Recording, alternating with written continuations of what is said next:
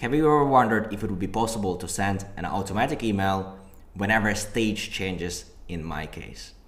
Now, this is possible with a tool called Zapier, and we can send emails just like this, which will include some information about the case, the client, and will be triggered whenever the case stage is updated in MyCase. Now, this can also be triggered by different fields, not only the stage, so really the sky is the limit here. If you want to learn how this works, keep watching and I'll explain how the automation is set up. The automation consists of multiple steps in Zapier. Now, first of all, we add in a trigger that will monitor for when a case is updated inside of MyCase. After that, we will find the case stage name. We'll check if that stage is the one that we want. So for example, in this case, in trial.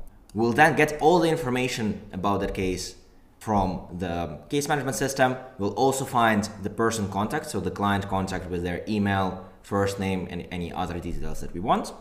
And we'll finally send an email in Gmail. So let's look at how each one of these steps are set up. So in the case updated in MyCase, we have the event as case added or updated. In the trigger, we have defined the action to case updated. And the case field to be triggered on update is the case stage. So we'll only look at changes in case stages. After that, the information that we get from MyCase is not very complete. We just get the ID of the case and the case stage reference ID as well, not even the name.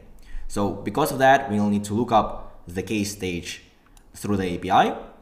So the way that it's set up is we search by ID. The value that we pass is this case stage reference from the first step. And the information that we then get is the actual name of the case stage, which is what we want. After that, we have a filter stage, which will just check that the stage name is exactly matches whatever we want. So for example, in this case, in trial. And if that's the case, the automation will go forward. It will then find the case in MyCase, quite simple, just by searching up the ID that we got from the initial trigger, which will then give us all the information about that particular matter. We'll also get the client associated to that case. This I will get in from the client's ID from step 4. And this will give us the email, the name, the last name of the person. And finally, we are sending an email in Gmail. And the way that's set up is we are putting the email that we got from step 5, so from finding the contact person. The subject, we are including the case name and whatever we want, for example, in this case, case in trial. And then dear first name from step 5. We'd like to inform you that your case is now in trial. Obviously, you can add more variables into this email template and the email is sent out. So let's test it out. I've gone over to MyCase, this case, John Doe. Case stage is now in discovery. So let's update it to in trial. And just a few seconds after that, the Zapier automation should run. And there we go. We can see that we've got the trigger from MyCase. The stage was indeed in trial. So the filter has been passed and we have sent the email in Gmail. So now go here, ABC Law Firm, the case reference, case in trial, dear John, I'd like to inform you that your case is now in trial.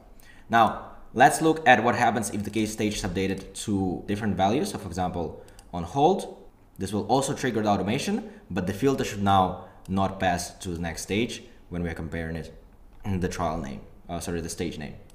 As you can see here, we've got this information, we've got the case stage name, but it was on hold, so that was filtered and no more actions have been completed.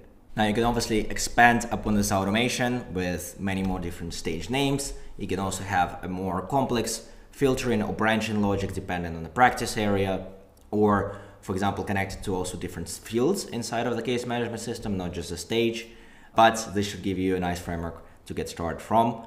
Obviously, if you have any questions, just leave a comment and I'll be happy to help. Thank you for watching.